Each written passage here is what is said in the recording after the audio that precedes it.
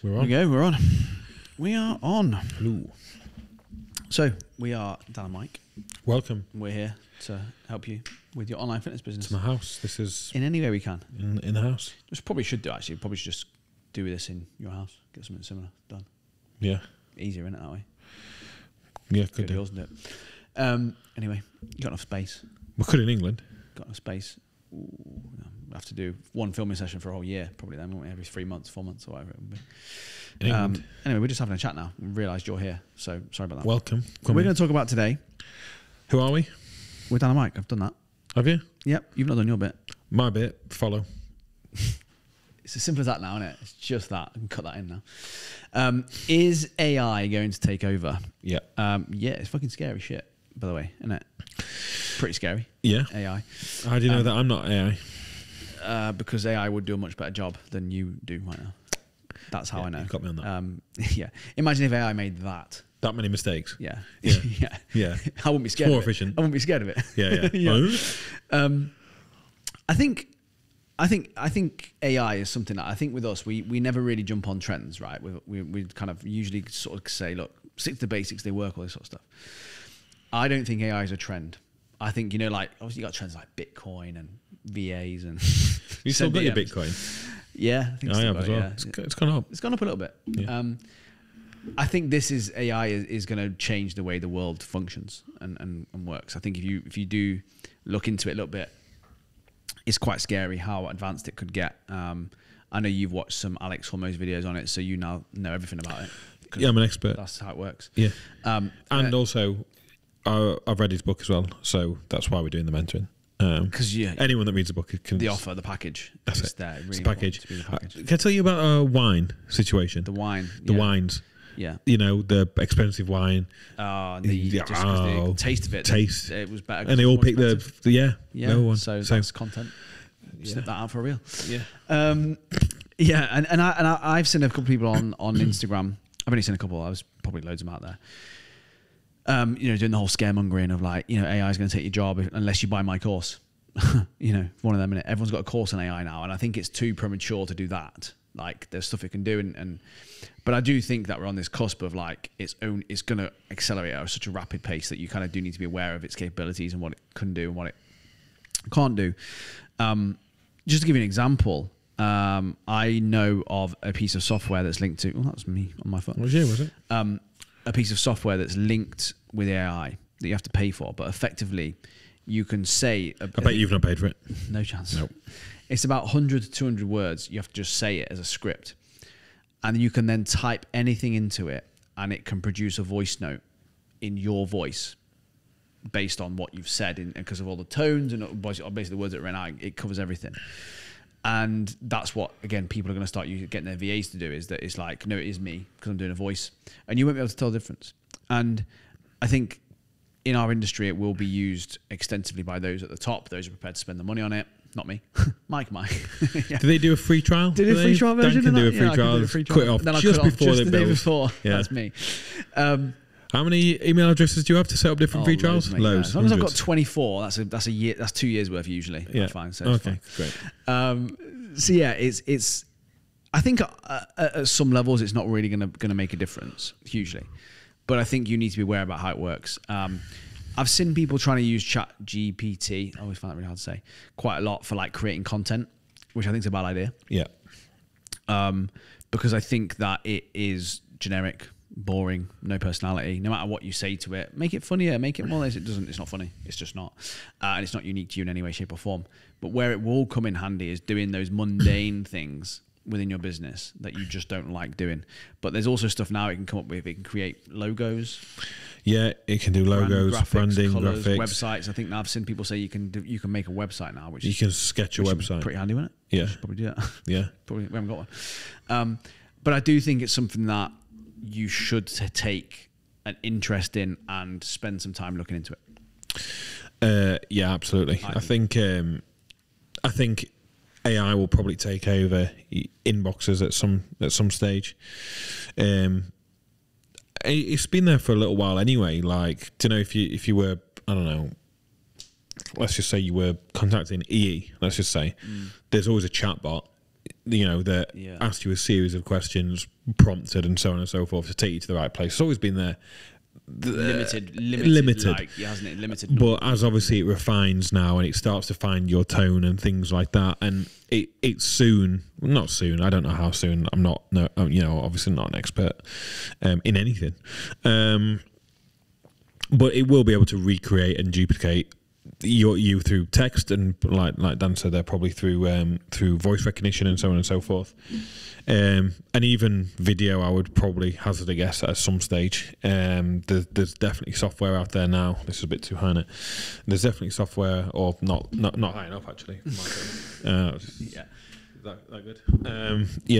There's software out there now. I think that it can change your mouth to say different words and so on and so forth. The whole deep fake stuff. So again, within a coaching business, you could do eventually probably check-ins. Probably if there's enough data, that's going to take a long period of time for a computer to make decisions based off human emotion and being able to coach. That's probably a long way off. I think it'll be within written text sooner. The type form. Yeah, you'll be able to respond to a type form. Yeah, sooner. it'll be written sooner. Like the video stuff, you could probably do for your onboarding. So it'd be like, "Hey, Dan, welcome to the coaching team," so on and so forth, because it would just literally be changing out the word Dan and changing the lips or whatever. So it will be useful. I think coaches at the moment are jumping on it, like you say, to write me an Instagram caption on fat loss. They're using it to do jobs they don't like doing because they can't do it very well. Again, it's the same thing as a VA thing. Yeah, if you're doing that, you're just one of the lazy coaches. Like that's what you are, and you're going to be with all the other lazy coaches, getting personality-less content from AI. You literally have,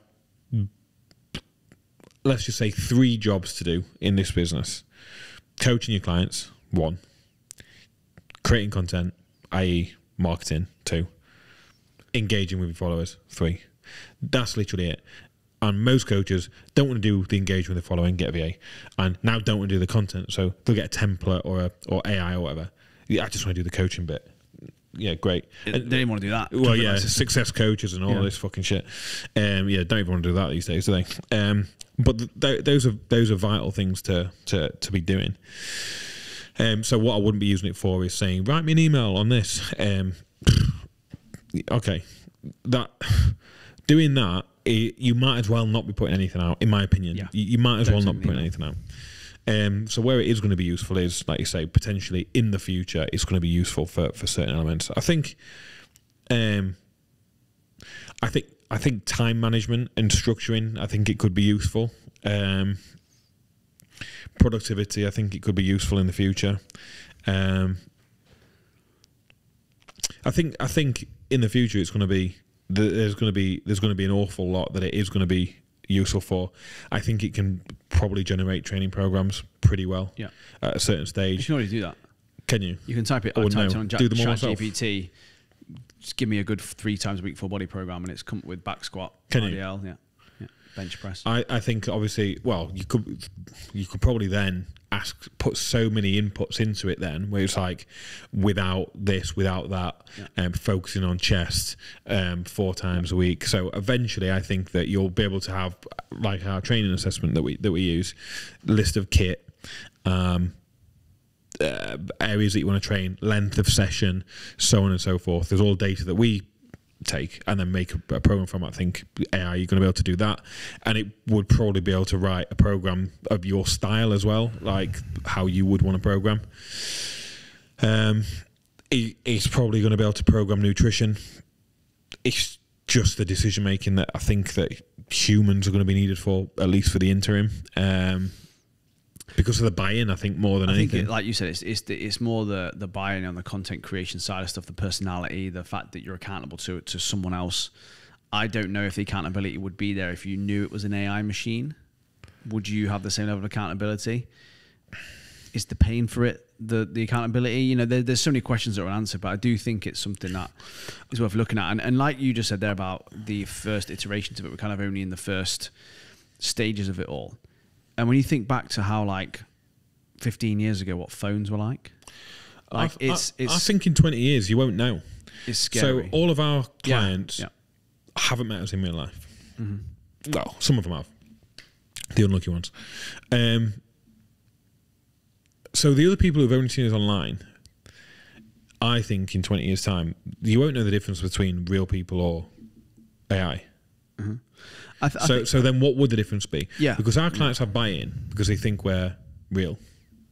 Maybe we're not. Maybe it's the making. I'd have made a much bigger penis. That's what I was about to say. No. I'd have changed that a lot. Yeah. So in the future, theoretically then, would you actually know you would be talking so to... this was my argument with it, is I think that when we were talking about this at our event, I think that people are still going to crave human connection. And it's going to be in person. It's going to be... You're going to know that you could type into a computer and you can get AI response back, but you'll know that you're sat here talking to me and we're having a conversation, and AI will get to the point where it will know exactly what you're going to say to what I'm going to say. It will know what you would respond. And that scares me. But I also think that it can't speak for you. It can't literally be you. Like, and then in the future, obviously, robots and shit will probably happen as well. But what happens if it was not Mike and Dan, but Mark and Dave, right? And they didn't even look like us, but it was just computer generated with how much, how real that it can look now. And they just had their own personality, and that they had their own opinions and thought processes of how to write a training program and nutrition, and that your updates are from a person speaking to the camera. I think that the fact that you could never touch them. Do you know what I mean? Well, I wouldn't let half of our clients touch me now. Like, get past the bouncers first. I just wonder. I'm just curious into the future and what it would be like. But the thing that scares me is when you think back 20 years, and you think that we're only accelerating at a quicker rate, and when you think back 20 years, what was I, 14? You know, and you kind of think about the phone you had and how life was and the internet and dial-up, and that's the thing that scares me the most with the AI. Is it's not what it can do now, this year or next year, or even in 2-3 years. It's where it's going to be when we've retired, effectively. We won't be the ones that have to necessarily kind of, I think, have it at its peak. It's going to be... You say putting people out of jobs and stuff like that. I think the fear initially, wasn't it, with AI, was it was going to put a lot of manual labor people out of jobs. It's not. It's going to be the people that are more white collar jobs, isn't it? Create like almost people that work in computers. Well, it's happened the opposite way around, because they said, like you said, it's going to be manual labor, because you can think of a robot doing manual labor stuff, because there's car manufacturers that are done robots, conveyor belts, so on and so forth. Even now, cars can drive themselves. You would think it would be the taxi drivers, the lorry drivers, you know, the people, the mechanics. Those would go out, but and you would think back in the day it was, well, creatives won't, because you can't recreate humans, but it's actually the creatives that go in first, because we're not quite there yet with the manual labor stuff. But the creatives, logo and branding,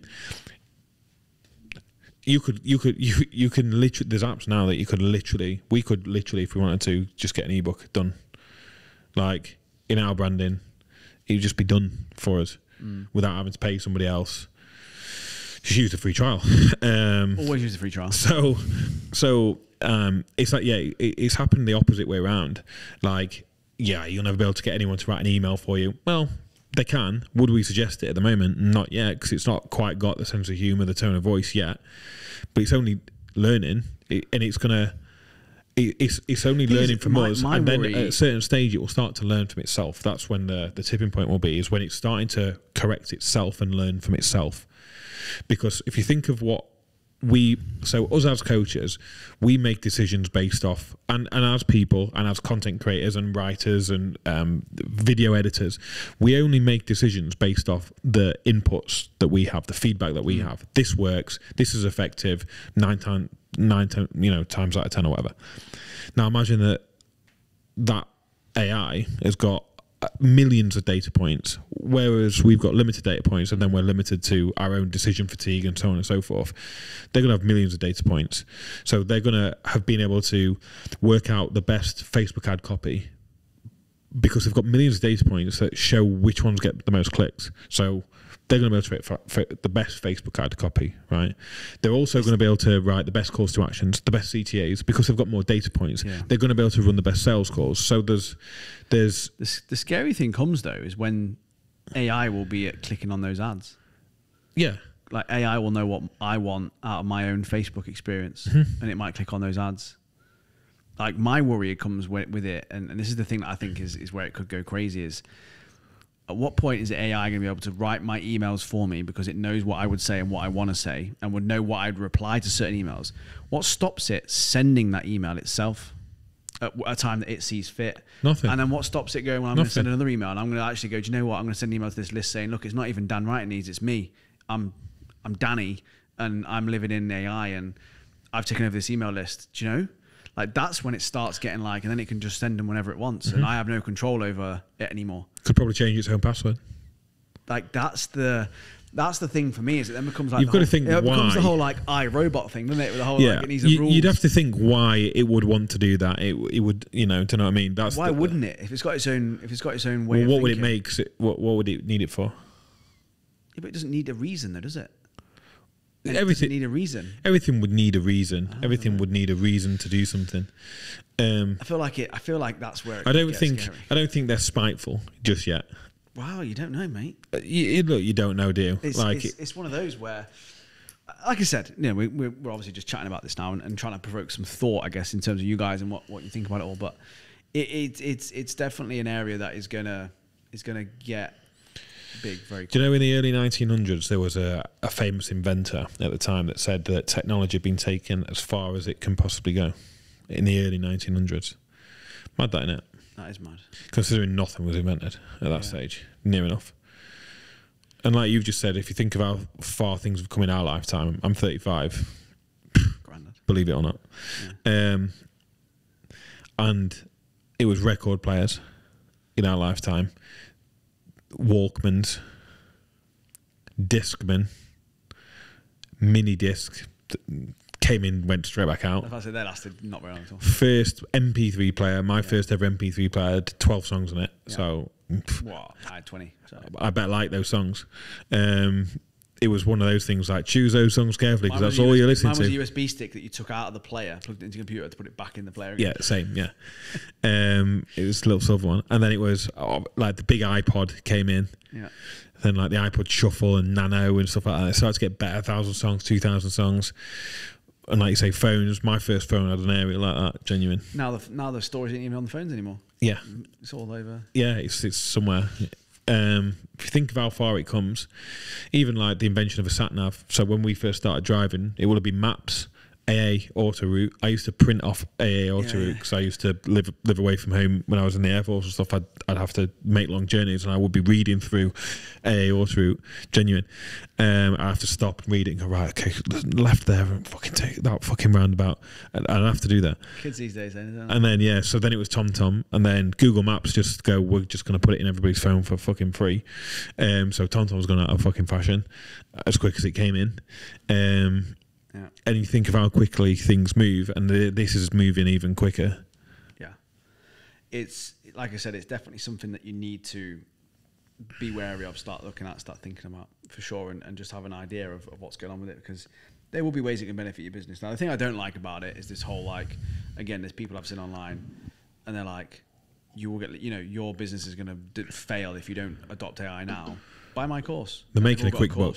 They're making that quick buck on it, because honestly, they don't know enough about it yet. And I genuinely believe that. I think if they're an early adopter now, and they're trying to sell a course on it, I believe that by the time you bought that course and implemented it, in 6 months it will have advanced. I would just wait. I would wait for a while because it's going so quick with what it can do.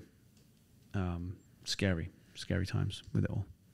But I mean, in a good way probably, as well, for half of us. But I saw a guy the other day post a video and he was like, "Oh, you can basically create a brand new business with AI," and it was just like a sales pitch for his course, and it was just like, you can get the branding, you can get the logo, you can get the website, you can get your idea, you can get your business plan. I was just like, fuck me, like, all right. It's not that good yet. Like, it will be in the future, really. Yeah. It'll solve problems like that for you in the future. But it's going to, they reckon it'll solve nuclear fission, don't they? So they reckon that we're going to be able to have the AI at some stage will allow us to have sustainable energy, which is obviously what we've been trying to do for however many years. And it could save the planet, provided, global warming or meteorite doesn't hit us or whatever. Yeah. Well, there you go. That's a nice way to end the video. Yeah. So yeah, Being hit by a meteorite. that'd be good, wouldn't it? I'm starting to know what that feels like. Yeah. It's a form of everlasting life, probably. Yeah. So yeah, don't sleep on AI. Get to grips with it, but don't get it to write emails for you just yet. Just yet. All captions. Stop being lazy. Yeah, stop being lazy. Do it yourself. And join our group because it's great. Yeah. £99. BB members. No Send us a contracts. message. Easy as that. Catch you in a bit.